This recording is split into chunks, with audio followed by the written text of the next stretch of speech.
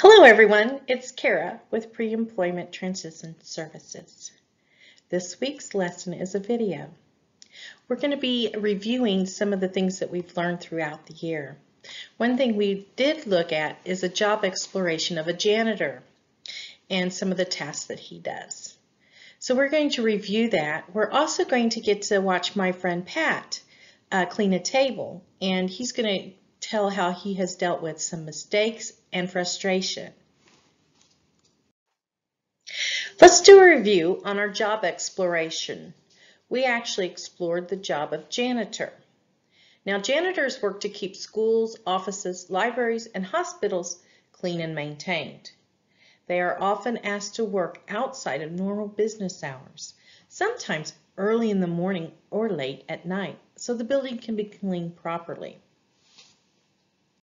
Janitors have many different tasks, which may include general cleaning, vacuuming or sweeping and mopping floors, cleaning and stocking restrooms, ensure doors are locked after hours.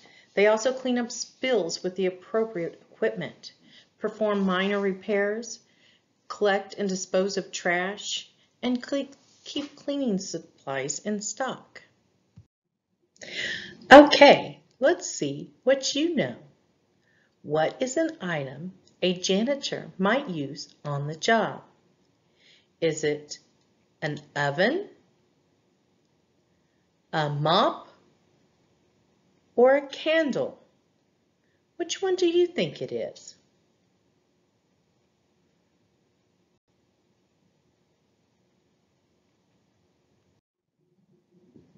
If you chose the mop, you are correct. One of the tasks a janitor has is cleaning tables. Now, my friend Pat's going to show you how to clean a table. He does a really good job. He's also going to explain making mistakes and when you get frustrated and how to deal with that. Let's watch Pat. Oh, my friend! I'm so glad we're back together again! Welcome back to my kitchen! Today, we have an important job to do. Sometimes doing a job is really easy. Sometimes doing a job is really hard. But remember, when we have a job to do, we do our best! Alright, today our job is to wipe things clean. What do you think we should use to wipe things clean? Should we use a washcloth, a piece of paper, or a slice of bread? We should use a washcloth to wipe things clean. You're right. We need to clean things that get dirty. Do you know what it means when something is dirty? If you look closely enough with the right tools, you can see germs on dirty things. Germs are gross because they can make people sick. That's why we need to clean things that get dirty. Today, our job is to clean the counter. But first, we need our cleaning supplies. There are two cleaning supplies that we need. We need a washcloth and spray. I keep those things under my sink. Let's go get them.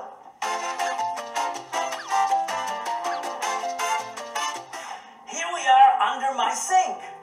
Let's grab the washcloth and the spray.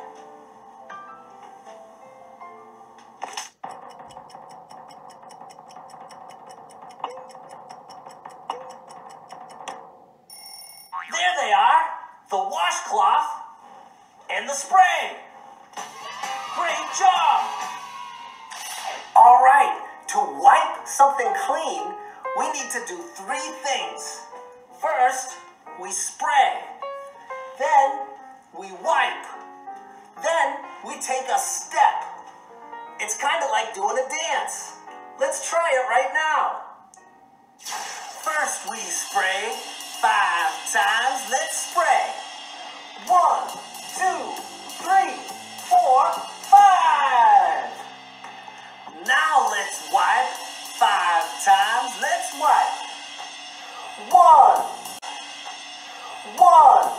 3, 4, 5. Now let's take one step. Let's step. Now let's wipe 5 times. Let's wipe. 1, 2, 3, 4, 5. Now let's take one step. Let's step. Now let's wipe 5 times. Let's wipe.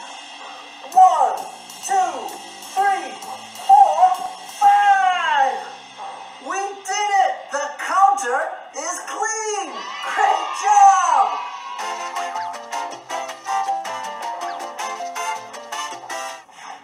Phew! All that cleaning made me thirsty. What do you think I should do? Take a drink! That's right! Here's one. Ah, that's so much better. Thank you so much. Oh no! We just finished cleaning the counter and now I made a mess. I feel so frustrated. Sometimes it feels like I can't do anything right. Have you ever felt frustrated? Everybody feels frustrated sometimes. It's okay to feel frustrated, even though it doesn't feel good. Sometimes taking 3 deep breaths can help. Hey, will you help me take 3 deep breaths right now? Let's try.